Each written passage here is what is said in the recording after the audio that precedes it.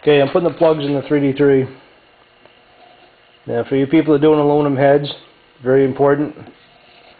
When you put your plugs in, you need to put a little bit of never sees on them. You don't need a bit, big blobs, just a couple little swatches. Reason being, as aluminum and steel corrode together, they basically become one. And then motherfucker to get the plugs out, you can gall and damage the threads if you don't. So I always use never sees on them. I did get ahead a little bit. I put the fucking wires on it. Yeah, I get a screwdriver.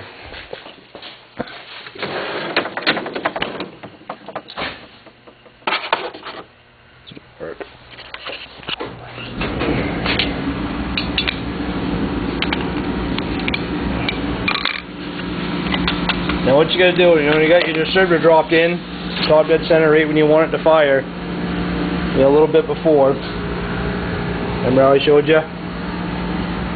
Now what you gotta do is you gotta put your cap on your distributor. Then mark where number 1's gonna be.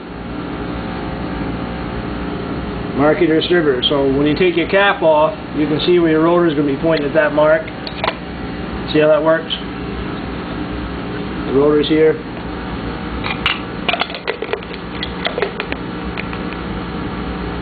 So that is going to be number 1. Then you go around the cap of your firing order, which is a Chevy's 184-36572. And this turns clockwise. So it's 184-36572. And on this one you get a coil wire. If you got an HEI, you just plug power to it. Another thing I got set up finally is a PCB. And what that stands for is positive crankcase ventilation. It's very important to have it.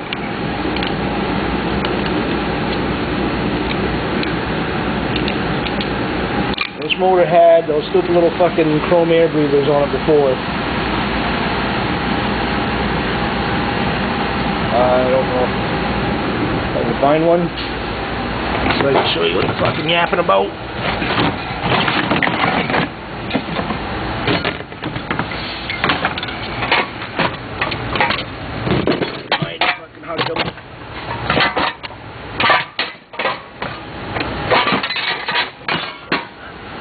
I think I hucked them because I don't use them, they're fucking junk. I shouldn't have hucked them too far though.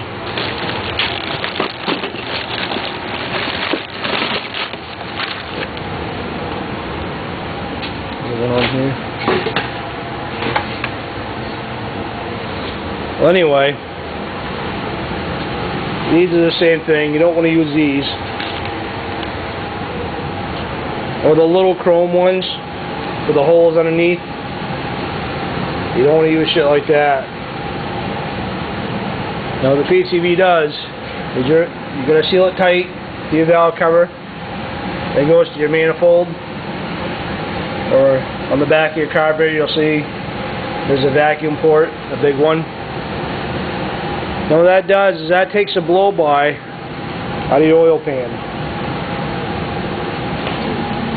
In theory it's going to make this 0 or even a negative discharge. And it helps your ring seat so your rings ain't floating and fluttering. But for this to work, you have to seal this tight.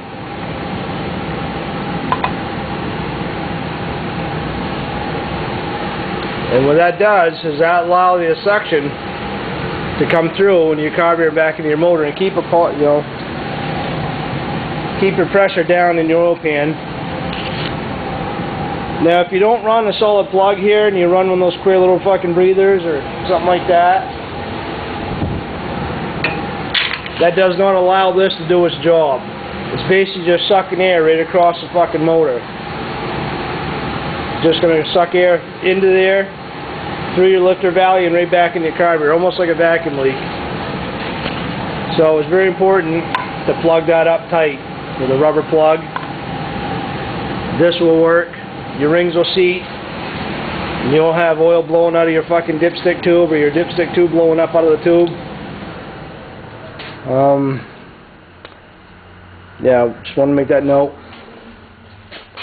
I gotta put the lower pulley on. The fucking thing's fighting me like a bastard. I can't get the two apart. The guy that built this motor before with a blower on it forced the two pulleys together. I don't even know where the fuck I threw it now. But I've got to take the aluminum the blower pulley off the metal pulley.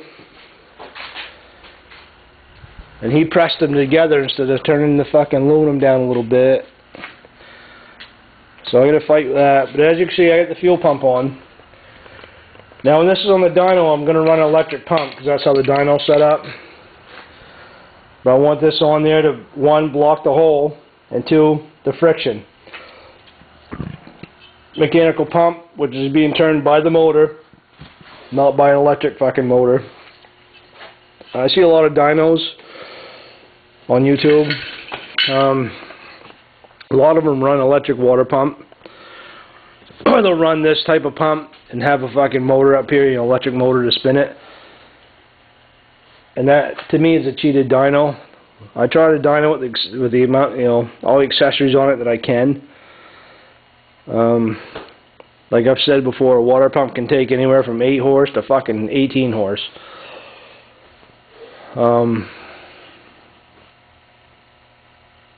Yeah, that's it. So if you follow along, you should be at this point right now where all you gotta do is bolt the carburetor to it and start the fucking thing. I gotta tighten the plugs, put the oil in it. Oh, another thing I want to talk to you about.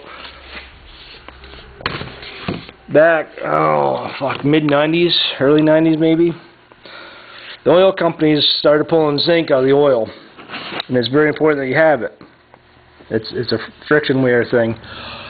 Rotella still has that in it. Doesn't have as much as it used to have in it, but it still has zinc in it.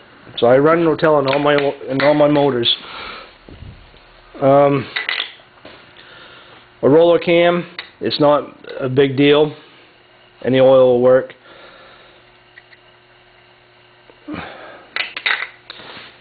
The zinc thing is, I don't know if you people noticed, some of you that are into this shit or into cars will have known.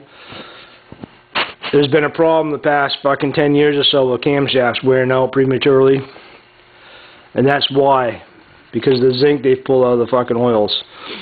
If you have a flat tappet hydraulic cam or a solid cam, you need to run the fucking Rotella diesel and the Lucas zinc additive.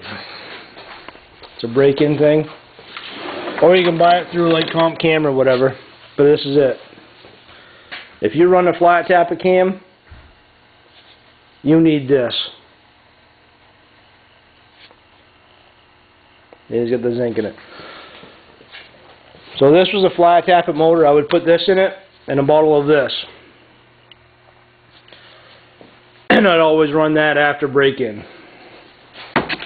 And I don't run that after break-in. So, there you have it. I'm not sure when I'm going to get the chance to take it up and dyno it. I still got to get the plugs for the water. Figure out what to do for carburation. I have one that's ready to go. I'm probably going to take that up and use it. See what CFM it's going to be using. The carburetor I have should be plenty for this. But, like I said, I got to separate these fucking pulleys and bolt the pulley on. My dyno guy has a short belt, so that's not a problem. I still got to get the oil filter. This is just going to be a cheap Napa filter or CarQuest. Then I'll put a frame on it before it goes in the car.